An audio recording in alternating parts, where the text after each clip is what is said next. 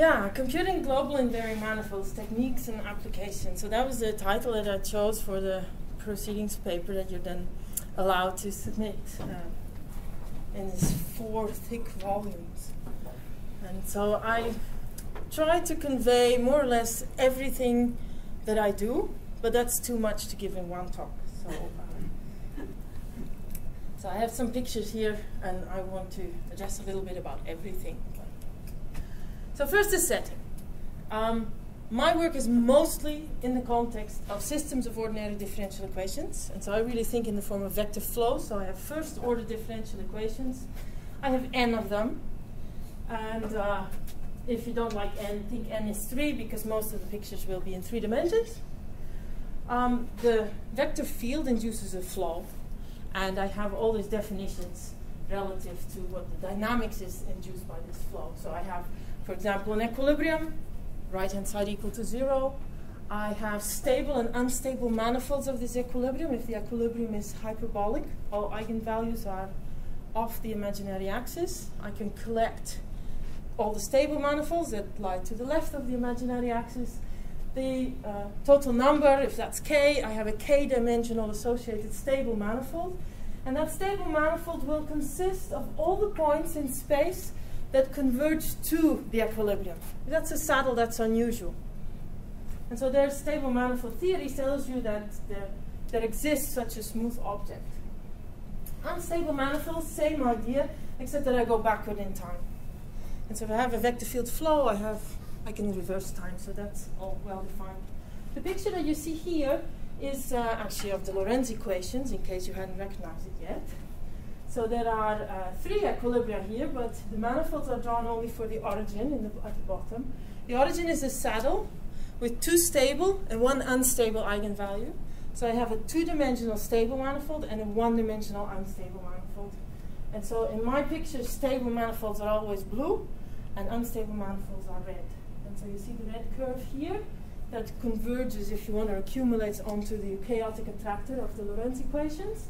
And I have this 2-dimensional surface, which is the stable manifold of the origin. And so again, if I pick a point on the stable manifold, I will converge to the origin. I don't go to the chaotic attractor. I just go to that equilibrium point. And similarly, if I take the unstable manifold, I go backward in time. Now you can see we have a vector field. This unstable manifold is 1-dimensional, so essentially that's a trajectory. And it's fairly easy to compute a 1-dimensional manifold, because all you need to do is find an approximate trajectory that represents that manifold. But for 2-dimensional manifolds, it's already a real challenge. And this is a little bit a niche. There are certain groups in the world who do this, and who are, I guess, becoming addicted to it. It's really nice to try get an even better picture of the stable manifold of the Lorentz equations. And so this survey article here, that appeared even on the cover, is a way of presenting all different possible ideas that people have invented to compute a 2-dimensional manifold using the Lorentz equations as the example. And you might recognize some names in the list here. There's a group at Cornell that was really interested in doing this. And so these are all different ways of trying to find an approximation of a 2-dimensional manifold. So not necessarily of the Lorentz equations, just of an arbitrary system, usually in 3 dimensions, but the dimension of the system could be arbitrary as well. So the way that I've been sort of advocating as part of my research is using continuation of a 2-point boundary value problem. And there are, well, maybe I should just go back a moment. There's the geodesic level sets that fall under that category that Bernd Krauskopf and I developed. And then there's also this whole setup in a more general way that was introduced by Sabius Duro. And so we have started collaborating, the 3 of us, and we're using combinations of the 2. So the whole setup is in the form of a 2-point boundary value problem. So you have your vector field. I'm using the notation U now. I've rescaled time. And I always think of U as being an orbit segment that starts with time 0 and ends with time 1. And the actual time is then the capital T here. That will be the end time. And so it's an easy trick. You formulate your vector field like so, and you can always think of having a 2-point boundary value problem set up where one endpoint is the condition where t is 0, and the other endpoint t is 1. Now the whole setup of what I use is, on one end I restrict to a line, and on the other end I restrict to a plane. If you want a nonlinear curve and a nonlinear surface, but it's one-dimensional on one side, two-dimensional on the other. That's sort of the recipe. So you want to compute a two-dimensional stable manifold. Well, you find your equilibrium. You find the eigenspace associated with the stable eigenvalues.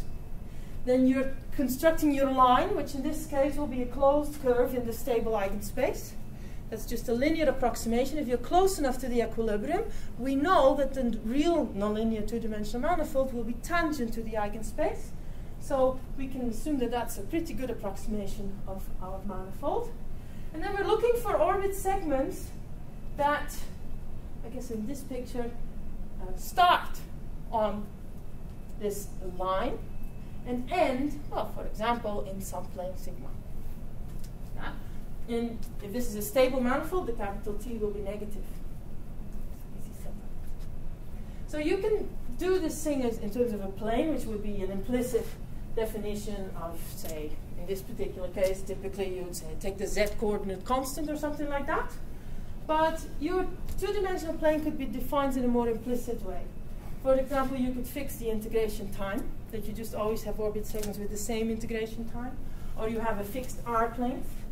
Or a very nice trick is a product of arc length and integration time fixed. And so these are different techniques that you can use to implicitly define such a plane where you want to end. And can be used for computing, for example, the stable manifold of the Lorentz equations. But that's not the only thing. So what we do when we have these boundary value problems is that my endpoint on the line is something that I see parameterized by one parameter. And so I really would like to find a family of solutions to my two-point boundary value problem. And that way for that purpose I use continuation. And the package that we use a lot is the package that Sabius Doodle wrote, because we collaborated with Sabius. It'll be hard to convince Sabius to do something else. And that uses the solution setup formulated in the form of a piecewise polynomial approximation of the entire solution. And the continuation is done as a sort of variational problem along the entire orbit segment, which makes it very stable when you have sensitive dependence on initial conditions or you have very different time scales. Now, Auto, as some of you may know, is also in some sense part of the XPP software by Bart Dummentraut, and you can set up these boundary value problems in XPP as well, so you could use that code instead. There is relatively later recent software called Coco that's developed by Frank Schilder and Harry Dankovic. That runs under MATLAB, as does MATCONT. MATCONT has very much focused on discrete time dynamical systems, but the ideas of finding two-point boundary value problems are possible in the context of all these packages. So again, all the things that I show here are done in Auto. Now, manifolds, yes, stable manifolds, unstable manifolds, but you can do a lot more with this setup. And so this slide gives an overview of how I apply these ideas.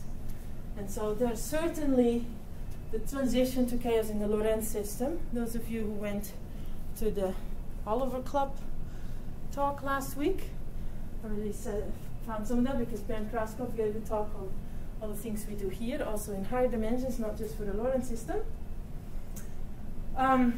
You can apply it in the context of systems with multiple timescales.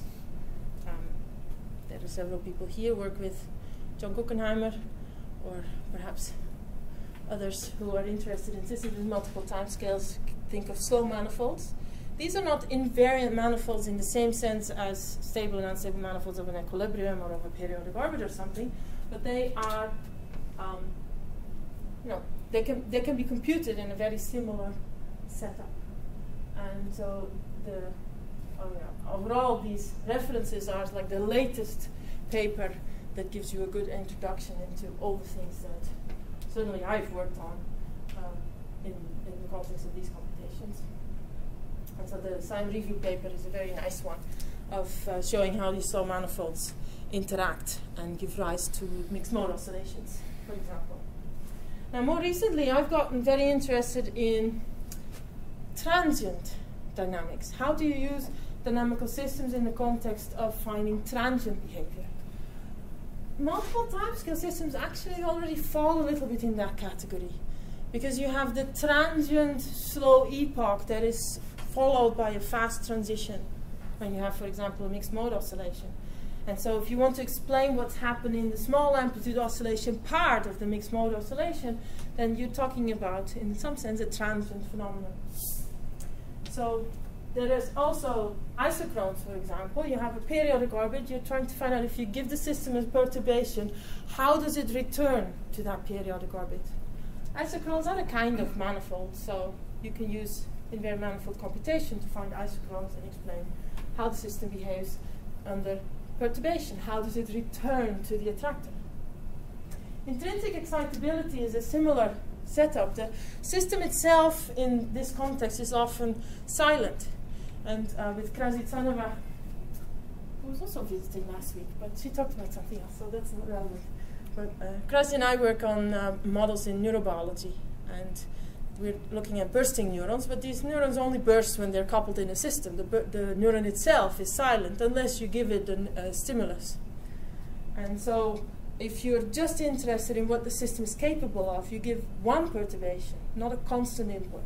And then you see how the system relaxes back to equilibrium. And so again, the dynamical system analysis would just say, okay, there's an attracting equilibrium. Well, that's the boring bit. How do you go to this equilibrium if you give your system a perturbation? And what options do you have? A stronger perturbation, does that give you a different relaxation back or not? Phase resetting in that context is the same idea. So related to the excitability and also to the isochrones in some sense. And here's a slightly different context, a very recent application that I've gotten interested in, doing this in the non-autonomous system. So you have a equation that depends on time. And you can still use these same computational techniques in that context. So I want to focus on two examples. One is from the phase resetting angle, and one is from this non-autonomous systems. And so that's what I will discuss next. So let's begin with the phase resetting. So this is work that I did jointly with Arthur Sherman. And we're interested in a particular type of neuron in your brain, in the hypothalamus of the brain. They're called pituitary neurons. This picture is a time series of an actual experiment of the bursting of the so-called somatotroph cell. And so this cover of the Journal of Endocrinology gives a picture of these cells in some enhanced colored way. And so you have the cell soma, and these brownish granular thingies are growth hormone that this somatotroph cell secretes. And the secretion process is known to be regulated by the kind of bursting pattern of the neuron. And so the interest here is in seeing how this neuron responds to a perturbation. And you should really think of this in the experimental setting. What can you do to this neuron? Well, you can give it an electrical current. And so you apply your current, and what you're observing then is some change in the phase. This is a bursting neuron. You give it a little kick, and then there might be a shift that the neuron bursts earlier than it would have without the perturbation, or it bursts later. And so that's what this phase resetting is interesting, is all about. And I should have maybe mentioned that this time trace actually is from the lab of Richard Bertram and Joel Tabak. And their main interest in, there are different types of pituitary neurons. How can you tell, based on such a simple experimental protocol, what is actually happening? What kind of neuron do you have based on what you're seeing in the phase resetting? And so Arthur Sherman and I really studied this in the context of a somatotroph cell, which is a very interesting model that, or a very interesting mathematical structure underlying this type of bursting. And so what you see is there is this sort of area here, which is the plateau where the voltage potential is ramping up. And then you get an epoch of a series of short bursts, relatively small amplitude, but at a high voltage level. And after Sherman had other people help with developing a very accurate mathematical model of this type of bursting. And so what you see here is a time series reproduced by a model of this type, Hodgkin-Huxley style. You have voltage, you have two gating variables, and then you have calcium. And so the influx of calcium into the cell and then the release of calcium is organizes this bursting here. And so as you are bursting high, calcium comes into the cell, and as you relax back, calcium is flushed out of the system again.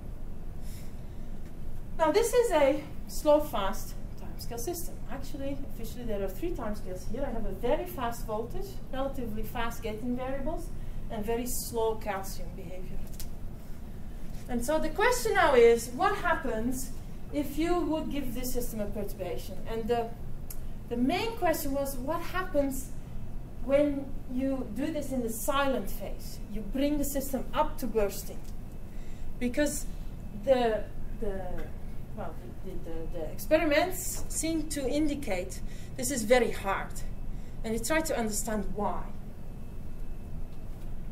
So the analysis here is very much in the style of John Rensel. Actually, he presented that work at a much earlier ICM in 1986. And so from that paper, he showed that you can look at what happens in your system, how it is organized by effectively freezing the slow variable. So you take your calcium and you just pretend it's not changing at all. So when you do that, you're left with a 3-dimensional fast subsystem. And you're getting calcium-dependent families of equilibria, periodic orbits, and the like. And so in this particular model, we have a silent phase, which is a family of stable equilibria for low voltage. And we have an active phase, which you could think of as a family of equilibria with a high voltage value. And so these blue ones here are attractors. I also have a saddle equilibrium branch, and there's a fold bifurcation here. So for low enough calcium, I don't have the silent phase at all. And for high enough calcium, there is a Hopf bifurcation that renders this stable branch unstable. And I have a family of periodic orbits that comes out of the Hopf bifurcation. Now this family of periodic orbits is not stable. It's a family of saddle periodic orbits. And that was very unusual. So this creates bursting, even though the upper state is an attracting equilibrium. So you would think that you're getting a relaxation oscillation, but what is happening is this type of pseudo-plateau bursting, as Arthur Sherman called it, where there is bursting generated by repelling or saddle periodic orbits. So the actual bursting you can now explain just from this bifurcation diagram in calcium. So the overlaid orbit here is the same time trace I had on the earlier slide, but now I have it in the calcium V plane, and I forget about time. And so the silent phase is tracking this lower state of equilibria, because in this particular case, calcium is decreasing. I will track this equilibria until I get to the knee. Then I've lost my silent state. My trajectory will shoot up, find whatever the attractor is somewhere else. You see the overshoot here. It starts the sort of oscillation towards this attracting equilibrium. But when now my voltage is much higher, calcium is increasing. And so I go past here, and as you see, even before I go unstable, I've gone through the family of repelling periodic orbits. I go out, jump back down, and the process repeats. So you can use this setup to investigate what the behavior of the system is. So can you also use it to investigate what happens if I give the system a kick? And so here, for example, if I were to set calcium equal to 1 and wait until I'm in the silent phase, calcium 1, boom, I give the system a kick. how does it relax back to this bursting orbit? What is happening to this system? Well, that's very easy. You need to give a kick to bring this. If you want to get the system to burst, you need to bring the system into the basin of attraction of that upper steady state. That should do the trick. So, okay, if I give a low perturbation, not high enough here, then I will drop back immediately. So it should be strong enough to bring me into this state. But this picture is a little bit misleading, because here I only show calcium and V. What I really need is look in my fast subsystem. I have a three-dimensional system. I also have these gating variables M and N. And so this lower equilibrium that I have for calcium equal 1 sits somewhere over here. And if I just go up, well, I don't find an equilibrium. The other equilibrium sits over to the right. And then there is this saddle equilibrium. That's this point here. And I have the family of periodic orbits. And for calcium equal 1, that's this closed curve here.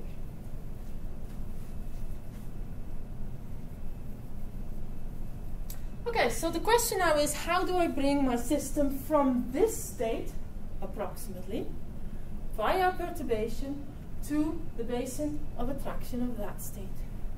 Well, the first thing, what is the basin of attraction? So what I did, or what I started with, was calculate the stable manifold of the equilibrium, the saddle equilibrium. And as you can see here in this animation, this stable manifold appears to separate the space in two halves. The silent state is at the bottom, and the active state is at the top. But then it folds over, and actually, when you think about it, it is not really the separatrix. It's not the basin boundary of the basin of attraction. It is an excitability threshold. And so here, if I stop the animation, I make my surface transparent, but I'm including the unstable manifold of this equilibrium, I see that the unstable manifold sort of goes below the surface straight away, goes straight to the equilibrium, whereas if I go a little bit above the surface, I will make one large excursion before I go back to the equilibrium. But this clearly indicates that the stable manifold of the equilibrium is not a separatrix. Both sides, you go to the lower equilibrium state. So the actual basin of attraction of this equilibrium, as you probably already figured out, maybe, is the stable manifold of this periodic orbit. There's like a tube there. This periodic orbit is of saddle type. It has a two-dimensional stable manifold as well. And so here I've drawn it in. It is sort of the, I don't know, it's the carton tube that the carpet rolls up around. Right? So this is like a carpet, and it rolls up around that tube. That's a weird tube, a bit banana-shaped. So let's have a look at just this periodic orbit and its stable manifold. And so there are two views here. There's the whole thing here, well, computed up to a certain distance. And here I've chopped out a bit so we can look inside. And we see the attracting equilibrium here, now in white, and we have the lower state here. So I start at the lower state. I give the system a kick. I want to end up inside the tube. So the first thing you realize is you need to have a strong enough current, applied current. And so there is a bit of a study here in trying to find a good value. But if I have a strong enough current, what I see here is I will move away from the equilibrium. This is no longer an equilibrium the moment I apply the current. And if I hold this applied current, I will start moving towards another attractor. Now this attractor, as it turns out, does not lie inside the basin of attraction of the actual upper state that I have when I don't apply the current. So while the current is on, I move away. But as I move away, I will pass through this basin, in this particular case twice. And that's where the color changes to the cyan. There are two little segments here. And so I can see from this picture that I might have a chance, if I hold the current long enough, I might have a chance twice to be tracked by this basin of attraction of the upper state, and I will create a burst out of my perturbation. But it's tricky business. And so what I've shown here is using this theory of freezing the slow variable it's an approximation of what the real system does, but in this case it was actually successful, that it really predicts or helps predict how the system is going to behave. And so we found that there are two cases where you have a chance of perturbing up in the bursting state, and so we're giving a very geometrical picture of what is going on, but at the same time you're giving an experimental protocol on what you're supposed to be doing. Yeah, there is the actual strength and duration of the applied current comes out of this analysis. There's a reason you switch from current from voltage. We were talking about voltage before, now you're talking about current. Okay, so voltage is one of my variables, and the current is the perturbation that I give. I'm applying a current which indeed changes the voltage. Yes, I'm sorry, I wasn't. But the resistance is current assumes constant or yes. Okay. This is a living cell, right. or So I'm wondering. assumed still alive, and then you're hitting it with an electrode, and you just it's Okay. applying Thank you. an electrical current. Yeah, that's what's happening. Yes. So, as a measurement of how hard it is to actually get captured in the basin of reaction of the other one, you need to look at the ratio of the duration of time you spend within the basin relative to the length of the trajectory up to that. I'm suggesting the criteria